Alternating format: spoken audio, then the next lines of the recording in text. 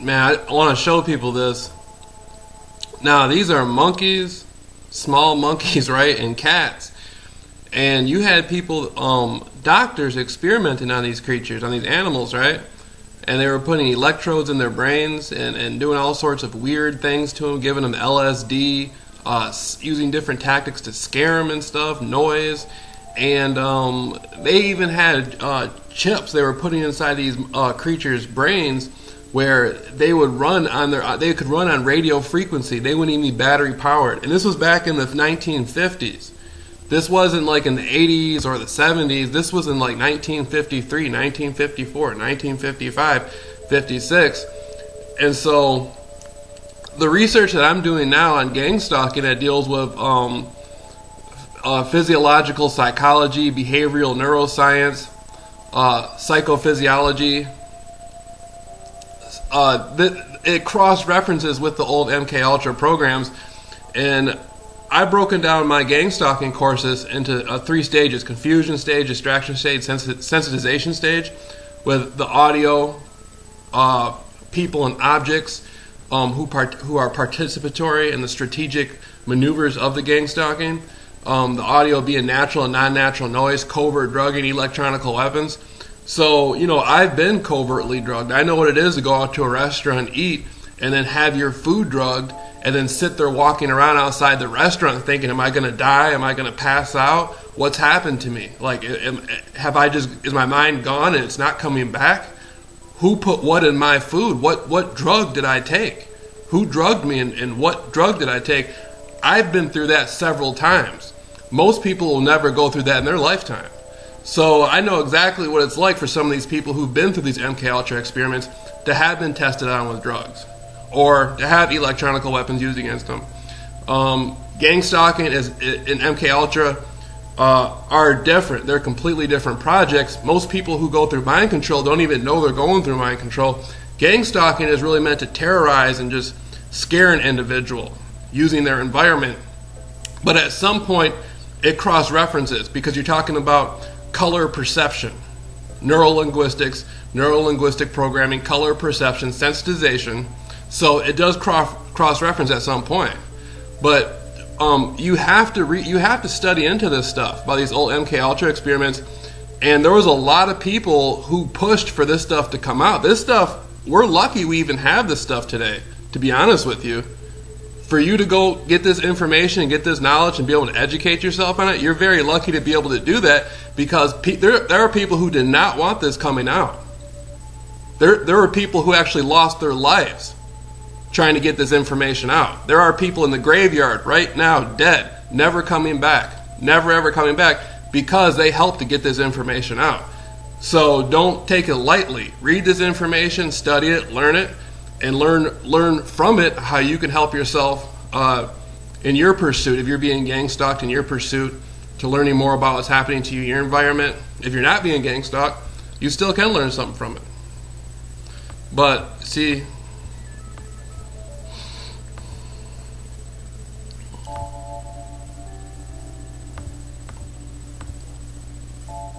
now Dr. Delgado is one of my favorite doctors when studying the mind control experiment. He worked at Yale. He was a Spaniard, and he had some his techniques were really genius. How he had a bowl that he could make a bowl move with radio technology and all this. I mean, it's really interesting stuff. Delgado's experiments with electronic stimulation of the brain and the dilation and constriction of pupils with these monkeys. Dilation of the left pupil and constriction of the right pupil by stimulation of the hypothalamus. So you see, he was actually changing these creatures, psychologically and physically and whatnot. And I always tell people, if you're being stalked by a network who has a whole brigade of people with red shirts and bright lights on the cars, people slamming doors on cue, playing loud music on cue and stuff, this is an attempt to invade somebody's mind. That's an invasion. I always tell people, if you're being gang stalked, they're trying to create real estate in your mind. That's an attempt to invade your mind. That's what that is.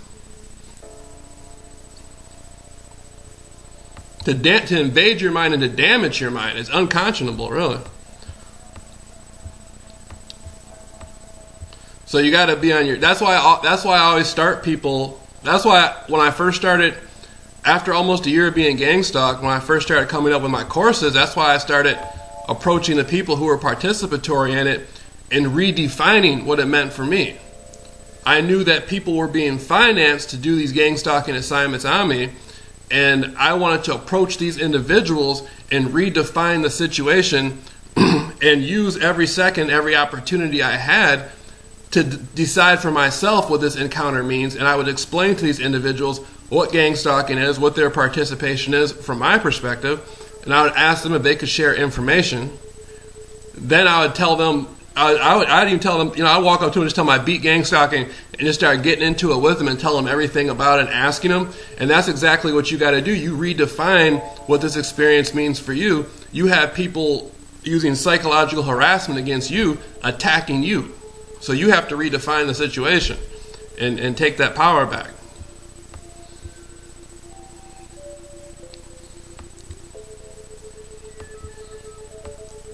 CIA, university, connections told by probe.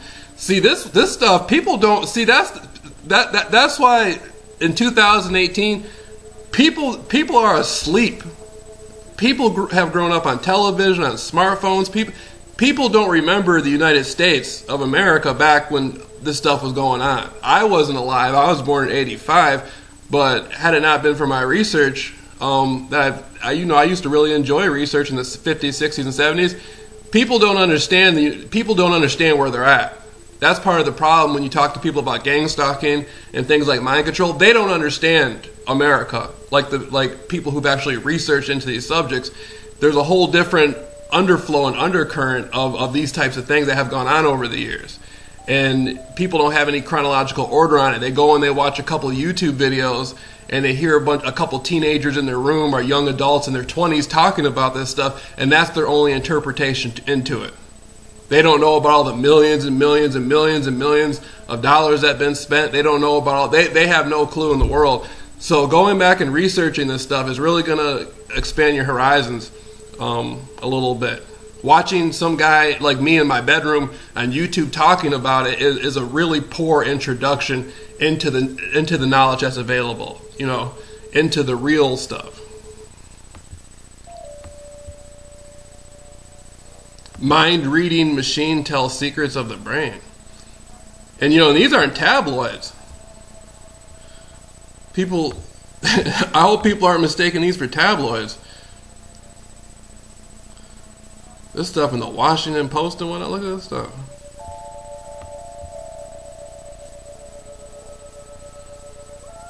Technology in the future, your PC will be connected directly to your brain. This is stuff that's happening right now.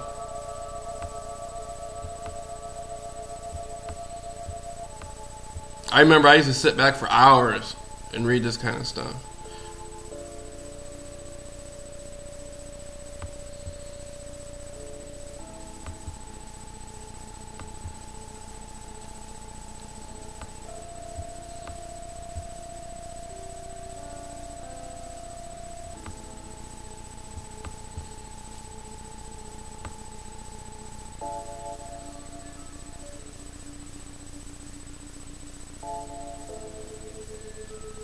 This is a listing of various technology to boggle your mind.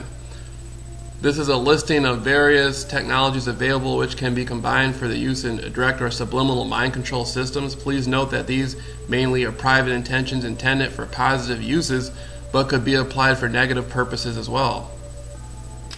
Wow.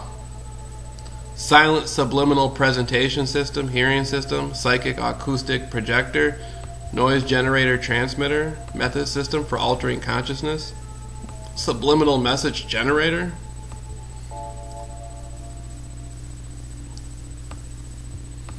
If somebody has the money, they can get this stuff.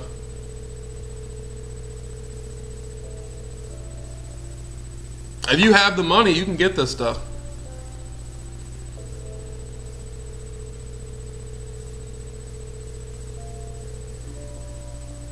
Audio subliminal programming system. You got to imagine This stuff's probably flooded on the black market.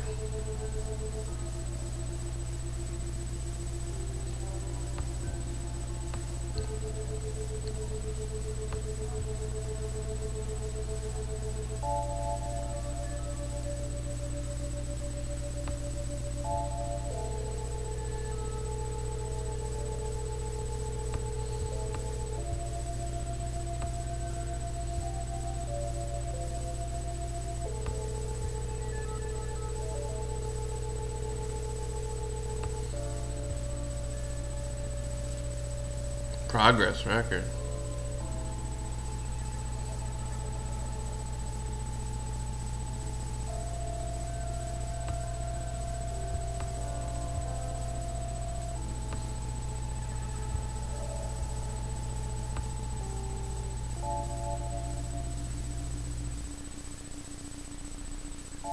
Implantable trance. What does it say?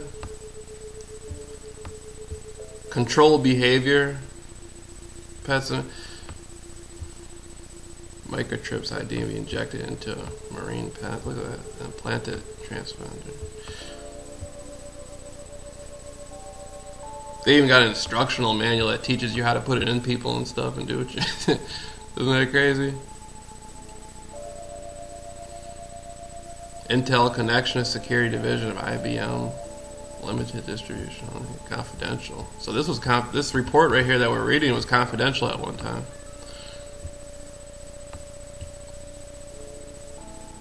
Neural chip implant.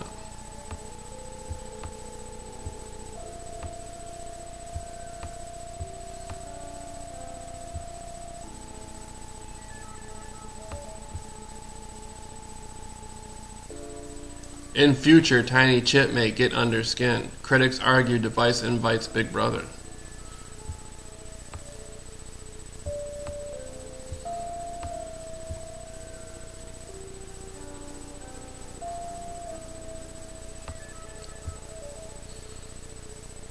Implantable biochips and the end of human freedom.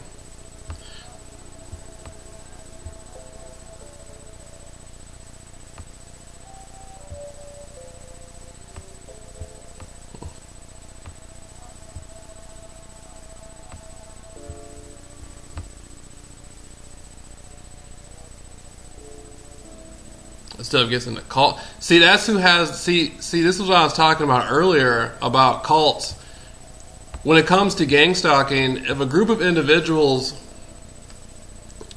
live with each other and they're around each other and they're coming up with these things to do to people, that's a cult. And money's exchanging hands and they're wearing red shirts. Stuff. That's exactly the definition of a cult. That's what a cult is. And cults are dangerous. Cults. I've researched cults for years, and cults are extremely dangerous. That's one of the most dangerous groups you can ever come across because they go on groupthink. And one step leads to another step that leads to another step that leads to another step, and the cult doesn't really have control of itself, and it spirals out of control quickly, and before you know it, it becomes a situation that's unmanageable, and it's gone too far. And people end up in trouble, people end up hurt, people end up dead.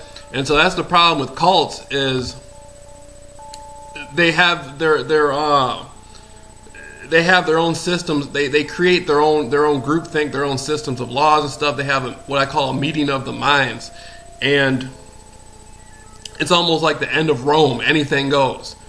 Like when Rome came to an end and Caesar was in Rome, anything went. Before that, Rome was really good. People paid their taxes. People were respectable. You know, it was a big city, so a lot of things went on. But at the end of Rome, just everything went crazy out the window. And that's exactly what happens to cults. In the beginning, it might look good, it might look nice, and towards everything, it's just nothing at the end. They always destroy themselves.